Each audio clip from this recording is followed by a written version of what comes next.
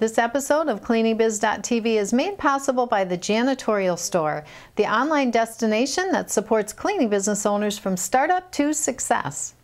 If you are struggling with pricing your commercial cleaning services, the Janitorial Store's membership includes several tools to help, including the bidding and estimating ebook, pricing calculators, and a private forum for getting help with your proposals. Visit thejanitorialstore.com for details. I'm Jean Hansen, and this is a show that will help turn your vision into a successful cleaning business.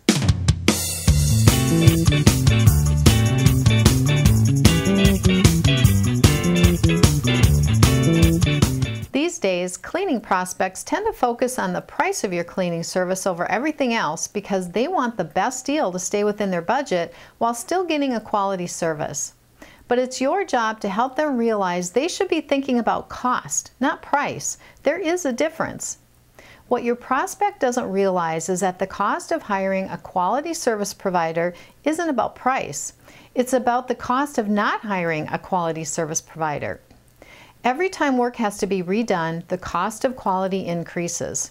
An obvious example is the prospect having to spend the time contacting the cleaning service to reclean an area that was missed. It takes extra time out of their day and causes extra stress they don't need.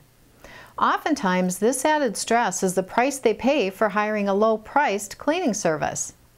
Your job is to help your prospect realize the cost involved in hiring a low-priced cleaning service. What typically happens in this situation is a few months down the road, the prospect ends up having to take the time to find another cleaning company because of the poor quality of work provided by the current company.